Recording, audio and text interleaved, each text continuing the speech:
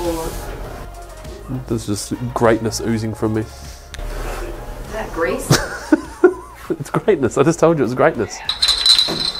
My phone has been ringing non-stop all day. And then I get back here and no one will believe me. So you're trying to tell everybody that your phone's been ringing and no one believes you? Ah, there you go. Speak of the devil. You couldn't script that. Thanks for doing that, Darren. Hey, mate.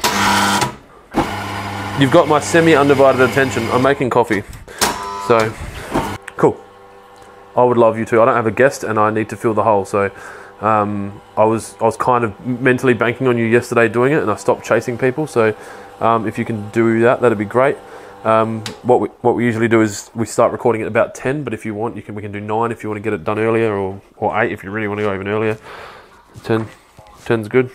So basically, we can record the podcast, and if you've got any product stuff to talk about that is public knowledge, we can kind of just have a meeting about it. But I'll get DK to film it.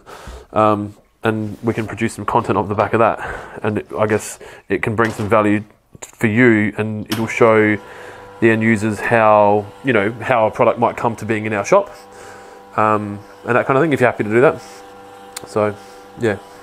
So we'll knock out a podcast, then we'll talk some product. Obviously, we've got that irrigation training thing coming up. I want to be able to give some samples like I did for the last one. So I'll leave that open to you. You'll be aware of the fact that we're having that training session because it will be in your emails. So I'll see you tomorrow morning, just before 10, or on 10. Yep, cool. We'll be recording it, so make sure you look pretty. It's all right. We're not too judgmental. Thank you. See you, mate. All right, boom. Podcast guest booked. Who was it? 20 hours prior to the podcast in true Clint fashion. It's Darren Ferber, who is I think he's a product development manager for Antelco, who are one of my favourite brands. They are Murray Bridge-based poly manufacturer. We talk about them a fair bit. The thing with Darren, he used to be Matt's boss. So we've got some pedigree here. Matt was an irrigation designer for Aquatech prior to working for Waterpro.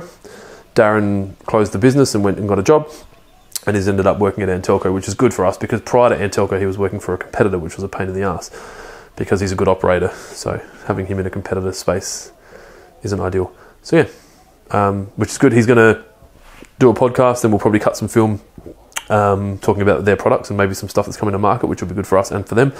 And then he's going to talk about the up and coming training session that we've got for the irrigation and basics thing.